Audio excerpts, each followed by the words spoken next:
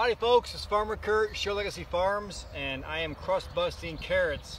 Our irrigation is not operational yet, so I've had to use the water wheel to water like just the row of the actual carrots here. And now there's a nice thin crust that's on top of it, not allowing the carrots to pop out of the ground. So look really close here.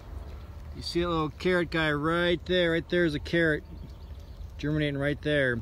So see this crust here? That crust is not going to allow that carrot to pop out of the ground. So what this machine does is it pokes little holes here so those carrots to pop out of there. So carrots should be able to pop out of that row right there. And all this is, I've learned this from a sugar beet grower in Michigan.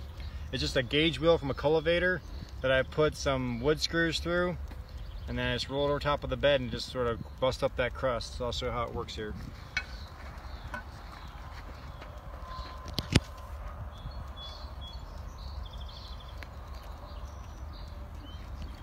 I roll it right over top of the bed, right over top of that row. There's a nice even pace. It sort of pops the crust up a little bit, see there? So that'll be just enough disturbance to get the carrots out. It won't hurt the carrots. It'll just have to lose up that soil there.